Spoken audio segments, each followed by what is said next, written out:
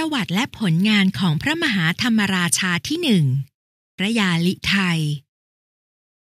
สวัสดีค่ะน้องๆเมื่อครั้งที่แล้วเราได้เรียนรู้ประวัติบุคคลสำคัญกันไป2พระองค์แล้วนะคะ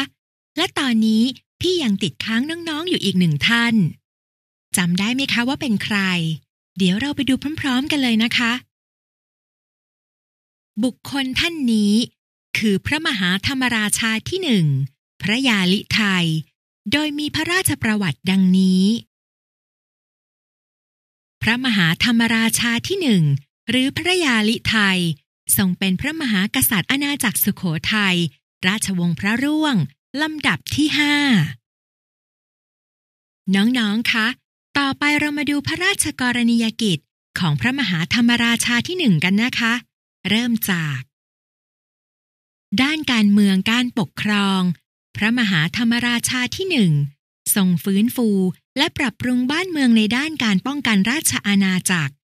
ทรงดำรงฐานะเป็นพระมหาธรรมราชา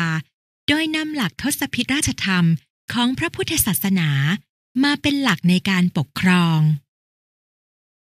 ด้านศาสนาในขณะที่ทรงครองราชย์มีพระราชศรัทธาเลื่อมใสในพระพุทธศาสนาเป็นอย่างมากทรงผนวดในพระพุทธศาสนาในขณะที่ทรงครองราชย์ที่วัดป่ามะม่วงทรงสร้างและบูรณะวัดมากมายหลายแห่งรวมทั้งการสร้างพระพุทธรูปที่งดงามเช่นพระศรีศาสดาปัจจุบันประดิษฐานที่วัดบวรนิเวศจังหวัดกรุงเทพมหานคร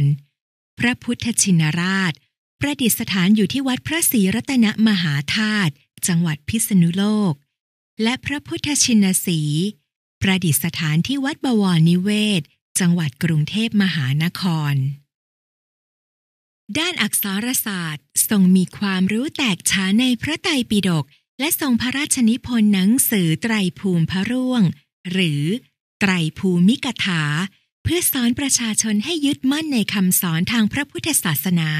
เกรงกลัวต่อบาปประกอบแต่กรรมดีละเว้นกรรมชั่ว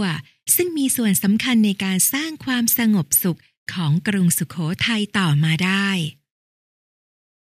เดี๋ยวพี่จะสรุปให้น้องๆฟังเพื่อที่จะได้เห็นภาพความชัดเจนมากยิ่งขึ้น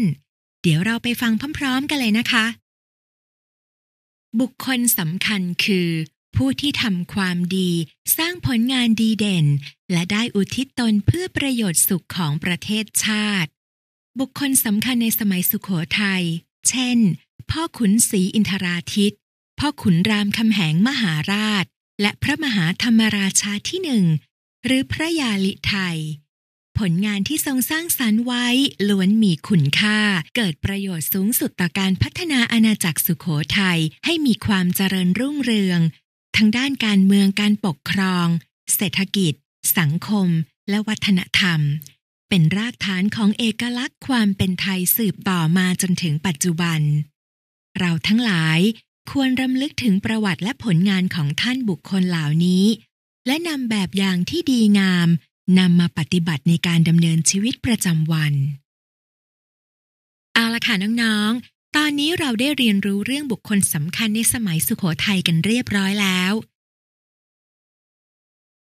เป็นยังไงบ้างคะน้องๆวันนี้เราได้เรียนรู้กันพอสมควรแล้วน้องๆอย่าลืมกลับไปทบทวนอยู่อย่างสม่ำเสมอด้วยนะคะวันนี้หมดเวลาลงแล้วพี่ขอลาไปก่อนสวัสดีค่ะ